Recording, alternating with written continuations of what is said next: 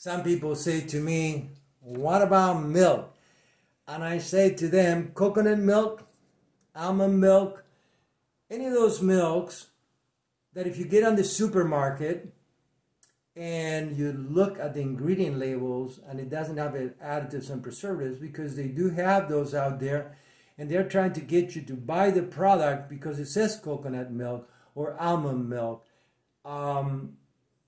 Unfortunately, they put sugar, they put chemicals in it. So you need to find a brand that doesn't do that and you can trust them. Personally, what I do is I take some almonds, organic almonds, I soak them overnight.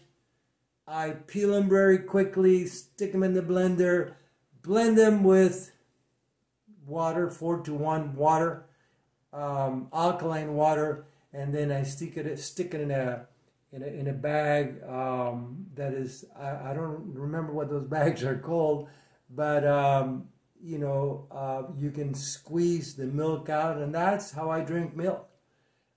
Maybe you should do that. If you don't have the time to do that, instead of watching Netflix, maybe you can do that, or instead of being on the phone with your friends for a couple hours, you can do that. Or instead of sometimes just being bored and cleaning the house. It's a good excuse for you to do that.